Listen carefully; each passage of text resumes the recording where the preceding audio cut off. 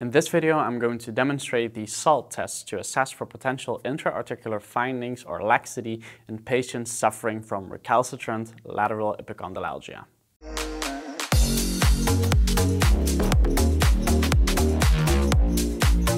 Check out our online courses now. The link is in the video description.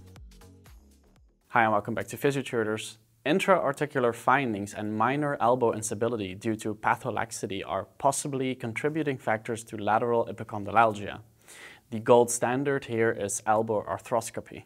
The authors of this test aim to find a non-invasive way to assess whether intra-articular pathology or ligamentous laxity is present. According to Arrigoni et al. In 2017, the preliminary metrics of this test are a positive predictive value of 50 for laxity and 87.5 for intra-articular findings.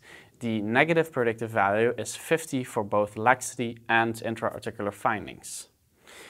Note that these numbers are coming from an orthopedic setting with a high prevalence of such findings. This means the numbers appear more promising compared to a first-line clinical setting.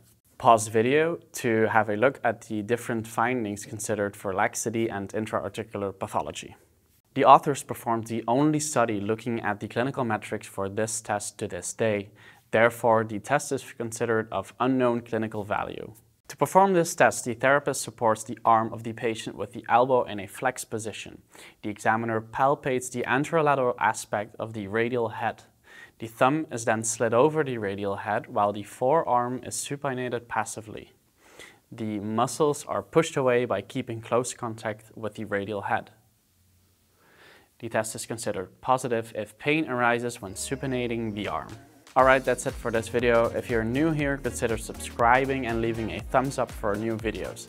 Check the links in the video description and make sure to follow us on social media.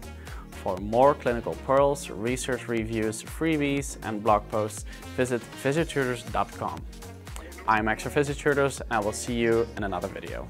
Bye.